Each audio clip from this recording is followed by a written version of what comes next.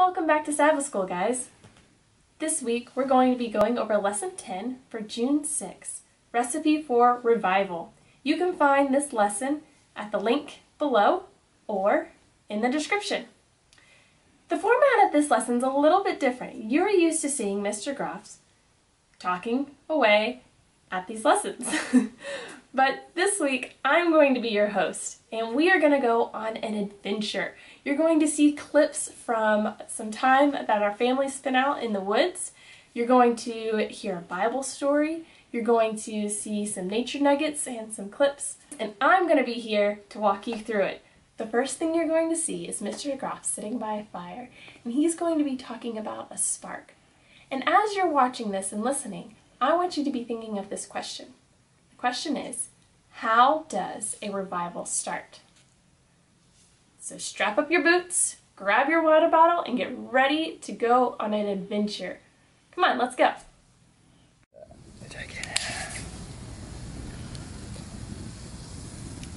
Have you ever walked in a forest and looked at the strong, tall trees? The ones that have been there for years and years and years. Have you ever looked at the forest floor in those forests? Covered with dead trees and trees that once were, that are just laying there on the ground, some of them rotting, some of them newly fallen. There's this word in science that they use to describe energy. They call it potential energy. Now this word is used to describe water that's behind a dam, that's just waiting there. Stored energy, waiting to be unleashed. Same kind of idea as when somebody holds a ball in the air and there's a lot of energy in that ball, but it's stored because it's not moving yet. Well, that same word can be used to describe those dead trees laying on the forest floor. They call that stored chemical energy. And what does it take to make that energy active? All it takes is a spark. A single spark can set a whole forest on fire. In our Sabbath School lesson this week, we're going to study about a spark.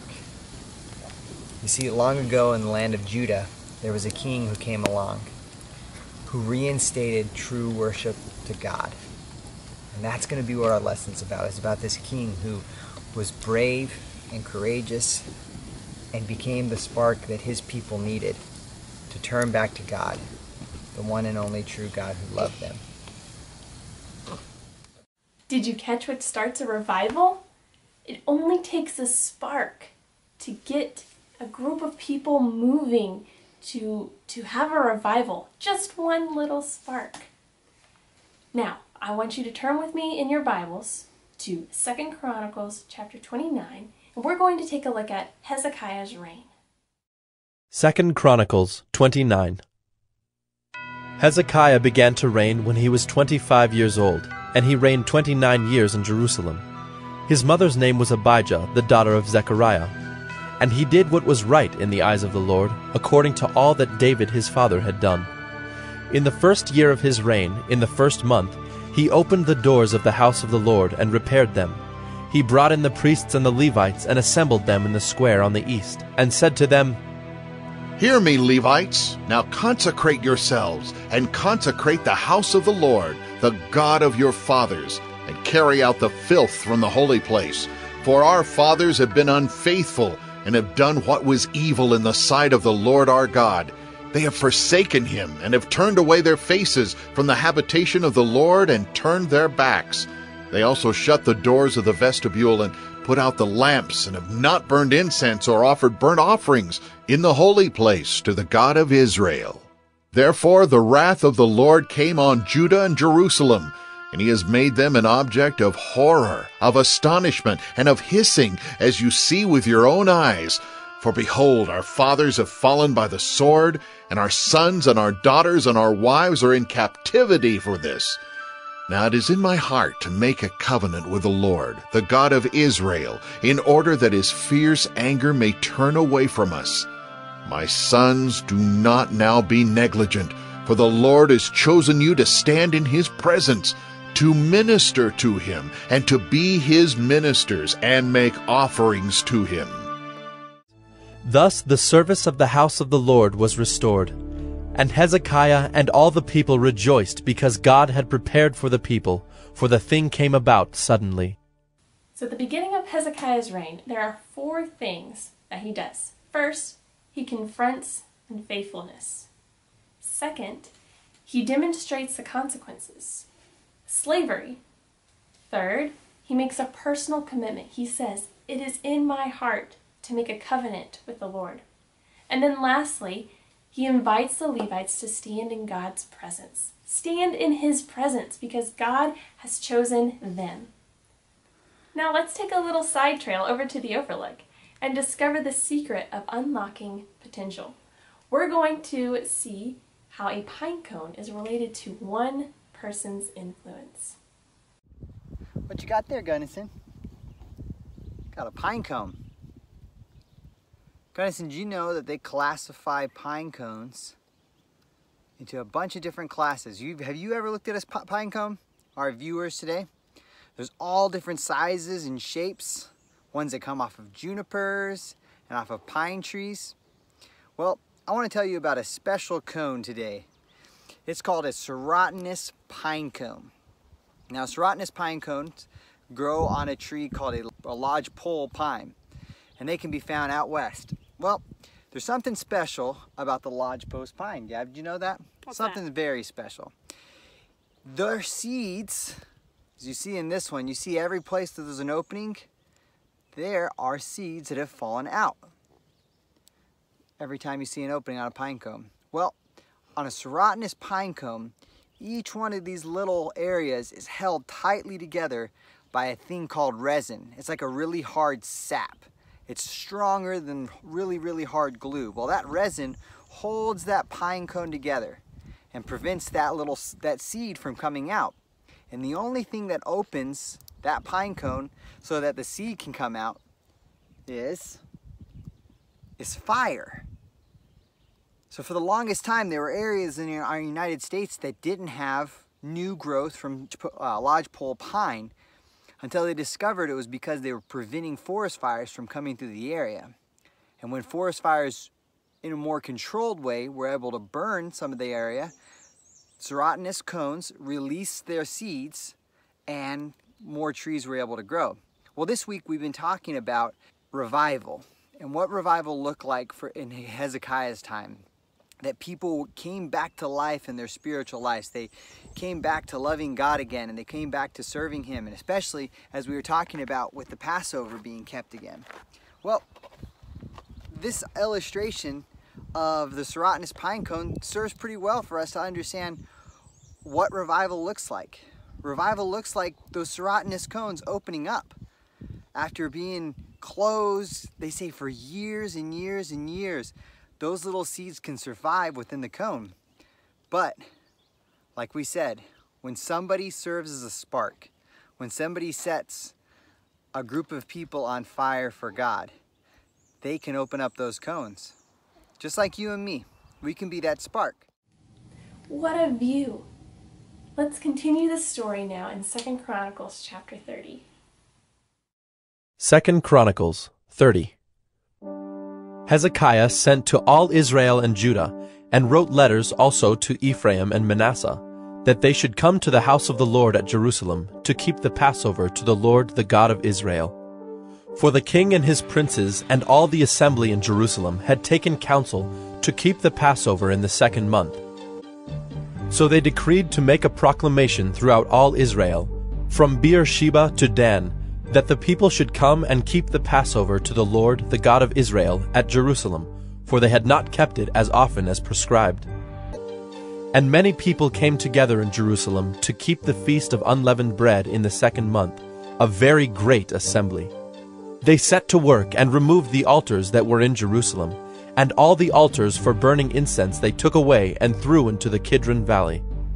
And they slaughtered the Passover lamb on the 14th day of the 2nd month. For Hezekiah had prayed for them, saying, May the good Lord pardon everyone who sets his heart to seek God, the Lord, the God of his fathers, even though not according to the sanctuary's rules of cleanness. And the Lord heard Hezekiah and healed the people. So we learn in our story this week that Hezekiah, he reinstates the Passover. And what would that mean for the children of Israel? Right? The children of Israel for years had been living a life of sacrificing to Baal and to all these other gods of the Canaanites. And Hezekiah was calling them out of that idol worship. And he was calling them back to God. And in the process of this, he reinstates this festival. Sometimes it's called the Festival of Unleavened Bread. And in this case, it's in the Bible here, it's called the Passover. And what was the Passover? If we remember, the Passover was the celebration at the end of the last plague in Egypt. You see, the children of Israel are calling back in their memory back to the beginning of their time as God's people. And this was when the Egyptians had experienced 10 plagues, just tearing their economy, their society, their agricultural system. Everything just gets torn apart. Sin and rebellion against God just gets torn to the ground. And in this judgment of sorts that happens to Egypt, God's people are shown to be his people. They're completely spared from judgment. And the last crowning act to show that God's people are God's people is this thing called the Passover. You see, the firstborn was going to be killed in Egypt. And God said, if you participate with my plan on this, if you sacrifice the lamb, if you remove all the leaven from your house, the leaven is like the yeast in their bread, so they made crackers, right? If you eat this meal on the way and you put the blood on the doorposts, then when the judgment angel comes, it will pass over. Now, what would that mean to the children of Israel if the angel passed over them? You know, up until this point, they had been living as slaves, right? They had been building somebody else's kingdom. Every day they had gone out. They had worked in these places where they made bricks, and people say they may have helped to build some of the pyramids that still stand today. Their work wasn't work they chose. It wasn't work that was enjoyable to them. They were building another man's kingdom. And this angel passes over them. They're under the blood post that has the blood, and they're declared innocent before God. They have peace with God. And for us, you know, that's a great reminder. And for people in Hezekiah's time as well, it's a great reminder that God is seeking to have peace with you. You know, in this world where there's turmoil and upheaval and riots, there's few places where we can find peace. But we realize our identity when God declares his peace over us. We get this revival of sorts, this coming back to life, when we know that we're at peace with God. So if you guys remember that Jesus celebrates this festival too. He celebrates the Passover. During the Last Supper, that's what they're celebrating. And for the children of Israel, they realize that this lamb and the blood of this lamb is what declared them as innocent before God, and it allowed that angel to pass over them. It was the sign. But if you remember when Jesus celebrates the Last Supper, there's bread present, there's grape juice or wine present, but there's no lamb on the table. The lamb had been sacrificed for the disciples. The lamb was present with them. Jesus was this great Passover lamb.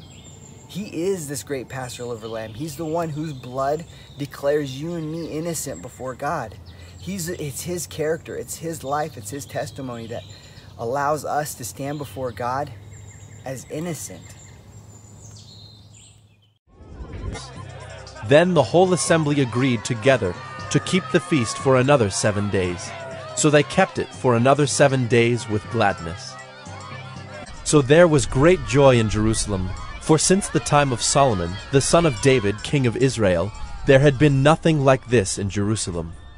Then the priests and the Levites arose and blessed the people, and their voice was heard, and their prayer came to his holy habitation in heaven.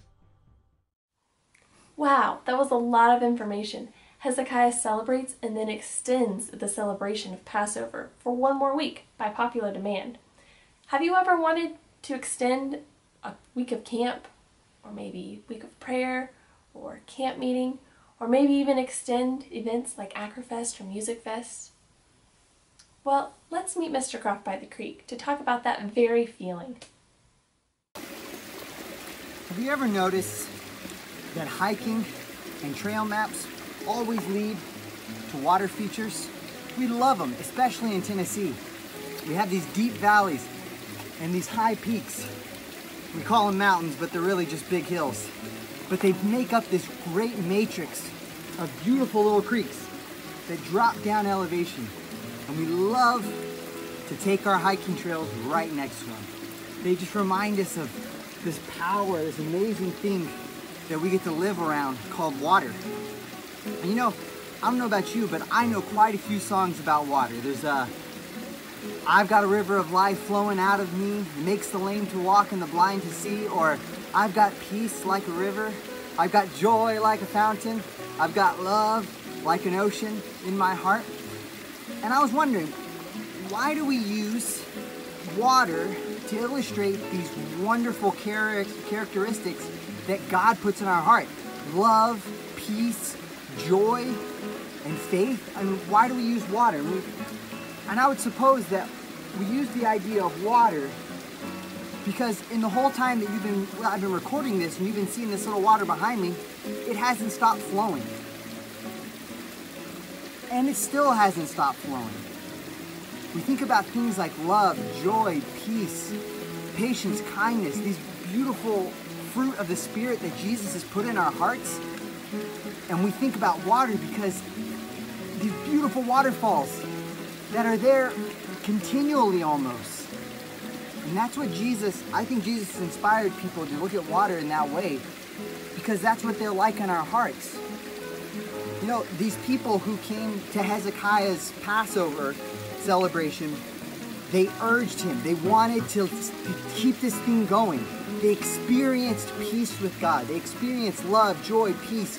They experienced the patience of God and the mercy of God toward them. And they said, we got to keep this thing going. So he says, 7 more days. 7 more days. Let's do this feast. 7 more days. And I think it's a good illustration for us. You know, I don't know about you, but I've gone to camp meetings or maybe a week of prayer, and I just know that Jesus is knocking on my heart. And I see him develop in me these wonderful things like peace, patience, love, kindness, and these wonderful fruit of the Spirit. And then I get tricked into believing that only 7 more days of this because I believe the lie that God's wonderful characteristics are limited to a location. And they're not. You know, for Hezekiah and his people, it was. They were limited to the location because the tabernacle is where God's presence was. That's where his sanctuary was. But the Bible tells us in the New Testament that you and I are the sanctuary of the Holy Spirit. That he lives in us. Jesus came, he died on the cross so that he could purchase the right to put himself in you and me. That's what the lady at the well that Jesus talked to experienced. He came up to her and said, you like water? And he says the same to us, you like fountains? Do you like these amazing waterfalls like the one that my wife and I went to this week called Ozone Falls? Do you like this? Isn't it beautiful? Isn't this water amazing? Well, guess what? I want to put in your heart a spring of water welling up into everlasting life. Jesus' revivals for the Christian aren't constrained to location, to a time, to a place. They happen in our heart.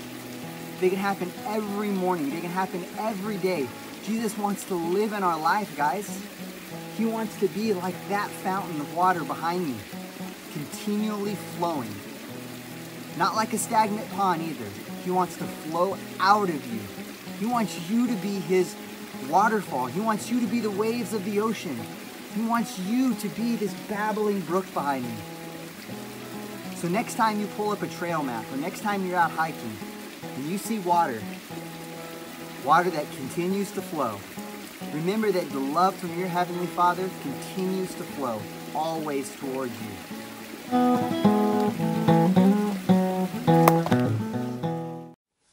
Wow, what an adventure we have had! Let's recap our journey. First, we stopped at the campfire where we talked about potential energy and how it only takes one little spark to start a fire. Next, we took in a view at the overlook where we talked about unlocking potential. We learned about the pine cone and how it has to go through a forest fire in order for the seeds to be released, and then the tree can grow, a beautiful tree. It reminds us that death has to happen for life to take root and grow. Then we had a reminder of the Passover. God passes over us. He absorbs our sin, and He makes peace with us. Lastly, we discussed revival. Revival isn't limited to a location. It's happening all the time. We are experiencing it right this very moment. On this Sabbath day, I'd like to invite you to go out in nature. Allow God to teach you lessons from the creation that He has made. All our lessons today were discovered in nature. God spoke to us, He showed us, and we told you. So whatever lessons you learn, don't hold them to yourself. I invite you to go tell someone. Go tell your mom, your dad, your brother, sister. Text a friend. Tell somebody. If you want to, you can leave a comment below and tell us here. I encourage you to get in touch with God.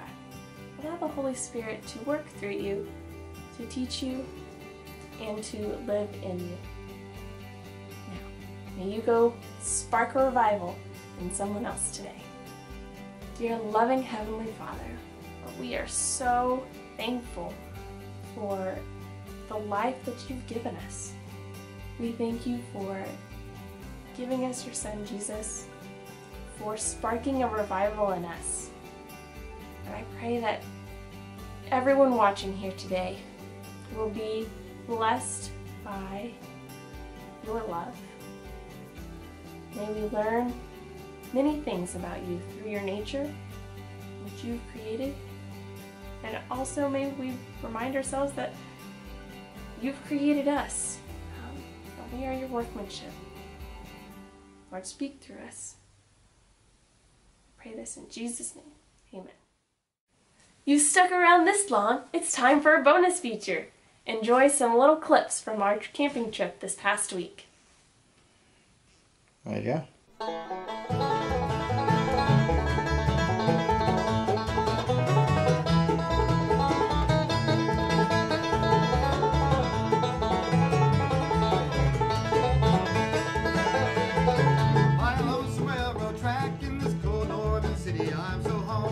Looking for a friend. Think I'll catch a southern train and ride someplace pretty. Take a trip on the LNN. Cause I'm riding high and wide to my home up around the bend. I'll soon be drifting back to those hills of Carolina, but I'm riding on the LNN.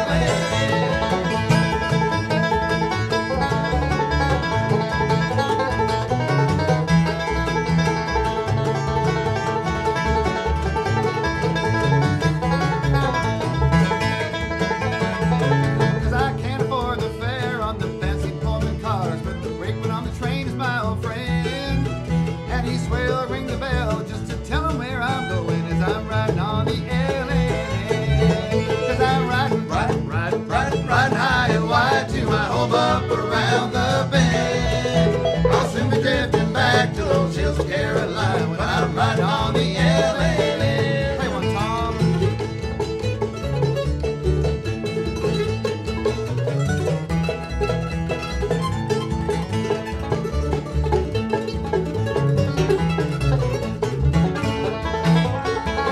Well, there ain't so much to see as you're riding on the blinds. Just a glimpse of scenery now and then. But I swear I smell the pines and the southern laurels blooming as I'm riding on the LNN. As I'm riding high and wide to my home